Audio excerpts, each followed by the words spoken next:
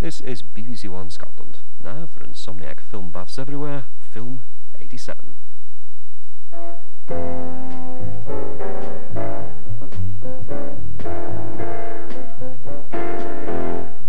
Tonight we have The Fourth Protocol starring Michael Caine.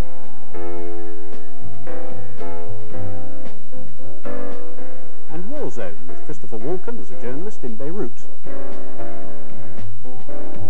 And there's an interview with Sylvester Stallone.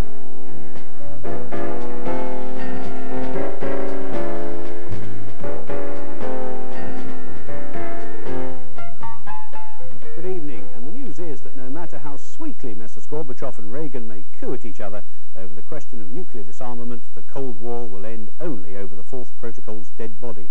For this, the screen version of Frederick Forsyth's novel is positively awash with blackguardly Russians plotting unspeakable things on British soil.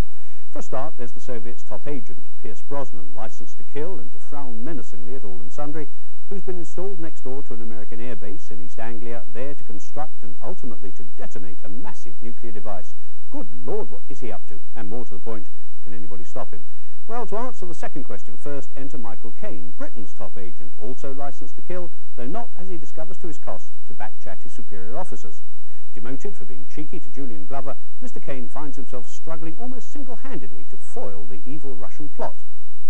The story behind the story concerns a power struggle between competing KGB generals, a hardliner, Alan North, who's covertly sent Mr. Brosnan to England, and a pair of ambitious softliners, Ned Beattie and Ray McAnally. Ranged against them, and if you ask me grossly overmatched, is the acting head of the British Secret Service, obtuse Mr. Glover, who refuses to listen to a word Mr. Caine says.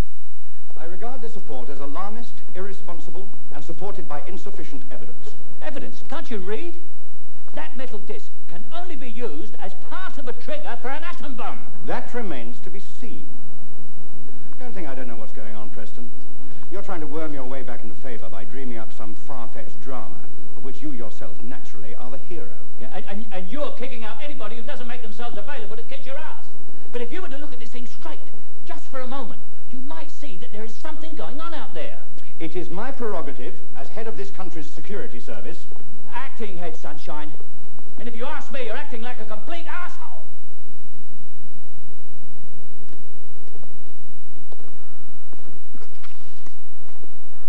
No further action. And you are suspended for insubordination. Indefinitely. He's not a complete fundamental orifice, but close. And Mr. Caine's only ally in high places is Smooth Ian Richardson.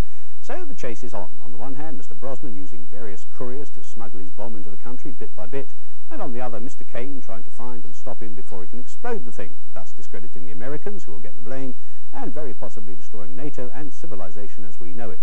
Just to explain the title, it seems that what Mr. Brosnan is contemplating would breach the Fourth Protocol, which, as I understand it, is an international agreement that looks rather disapprovingly on one nation setting off nuclear devices on another nation's territory, and quite right too. In the resolution of all this, there is naturally a fair bit of action and general mayhem, and yet there's a quaintly old-fashioned look about the whole thing. I know a week is a long time in politics, and it could be that by the time you get around to seeing the film, the Cold War will be back in fashion, but I think you'll still be left with a strong feeling that you've seen it all before.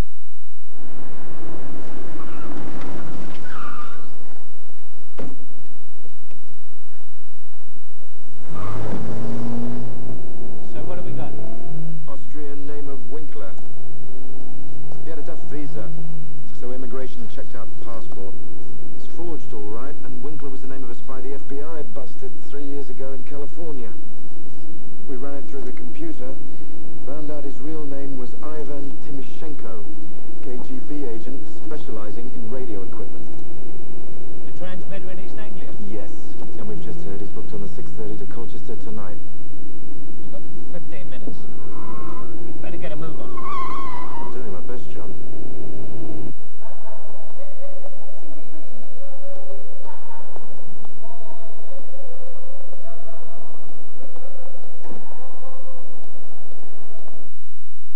Where will I be working?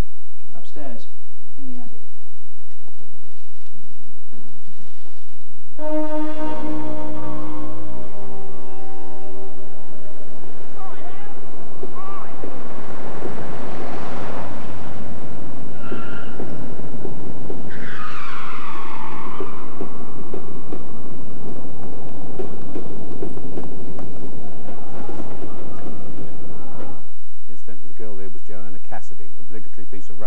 great spies for the use of. Doesn't last long. It's not an unenjoyable film, it's just that, as adapted by Frederick Forsyth, who also co-produced, along with Mr. Caine, it all seems a little weary and predictable. The trouble with this kind of film is that characterisation invariably takes third place to plot and action, so that while Michael Caine has some decent lines and business to grapple with, there simply isn't time for poor Mr. Brosnan to do a lot more than glower and go about looking shifty and suspicious. He must be sorrier than ever that he didn't quite land the James Bond role. On which note, let's move on to our regular look at the top 10 films in London.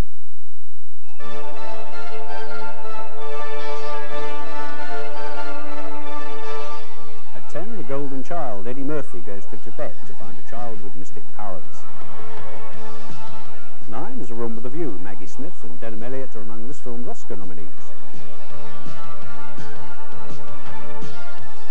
At 8, Gothic. Ken Russell's nightmarish vision of Lord Byron and Shelley and Friends.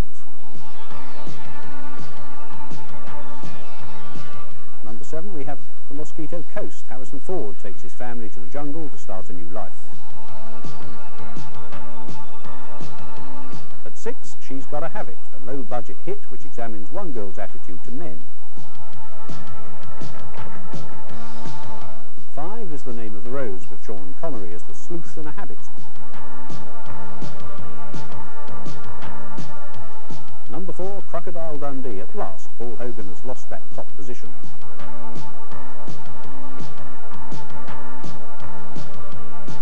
3 is Children of a Lesser God. William Hurt and Marley Matlin falling in love. Number 2, The Fly. A man changes into an insect with gruesome results. But at number 1, there's The Colour of Money. Paul Newman, Tom Cruise and The Game of Pool making up a very stylish film. Around the country, The Fly, Crocodile Dundee and The Golden Child are all doing very well. Now then, Warzone is a political thriller set in Beirut, which follows in the honourable tradition of films like Under Fire and Salvador. If it's not by any means as good as those two, it's still a very credible effort to show the horror and chaos of a country ripped apart by internal warfare. Christopher Walken plays an American TV reporter sent as a stand-in correspondent to cover the fighting in Lebanon. Howell Bennett, in a role that starts promisingly and then seems to have been cut down to little more than a cameo, is his cynical British counterpart. Mr. Walken, at first reluctant to set foot outside his hotel and risk getting his head blown off, is finally tempted out by the offer of an exclusive and startling interview with the leader of one of the warring factions. The man Mr. Stevens interviewed was a fake. What do you mean fake? How do you know that? You people came to me. Mr. Stevens, you seem better informed than we are as to what is going on in our organization. Mr. Salem, some of your leaders have recently given off-the-record views concerning changes in the Palestinian covenant, even possible recognition with Israel. I cannot comment on gossip spread by the Zionist press. I know the difference between news and gossip. My report was accurate. That's all there is to it. You know? Why do you hide the identity of the men then? Tell us who it was. Oh, you're not right. You know, we all know, I mean, we're talking about ethics. And if I don't protect him, he's dead, that's why. Of course he's right. That's the truth. Gentlemen, I think we can accept that Mr. Stevens was duped, and his denial shall be immediately forthcoming. Why would I do that? Absolutely not. Why would I do that? Mr. Salem, with respect, we all know it can only be one of 4 or 5 people. And my sources tell me that the gentleman Mr. Stevens claims to have interviewed was Yassin Abu Riyad. Mr. Salem, will you confirm or deny the truth of this statement? Well, I think it will interest you to learn that Yassin Abu Riyad left Beirut 2 weeks ago. So then, now he's discovered that he's been set up for various political reasons and that the interview and the interviewee was an imposter, Mr. Walken begins to take a deeper interest. And it's at this point that the film becomes far too confusingly complicated for its own good. For Mr. Walken finds himself stumbling about in the midst of all manner of plots and counterplots, crosses and double crosses. And somewhere in the middle of all this is Marita Marshall as a nurse whose involvement goes a long way beyond administering Band-Aid and iodine. I suppose you could say that the film is accurate in that it's as bewildering as the situation in Beirut itself, but this unfortunately doesn't necessarily make for good drama. Nevertheless, Mr. Walken gives a strong and believable performance, and the scenes of carnage and despair are quite effectively captured. But now to Sylvester Stallone, he who was paid the tidy little sum of $12 million for starring in and helping to write Over the Top, the tale of a father's attempt to win back the love of his young son by impressing the lad with his arm wrestling skills. The film was produced by Cannon at a cost of $40 million and was directed by Cannon's joint boss, Menachem Golan. Tom Brooke has been talking to Sylvester Stallone in Hollywood. I'm just a father who messed up pretty bad, I know that. I've done things real wrong.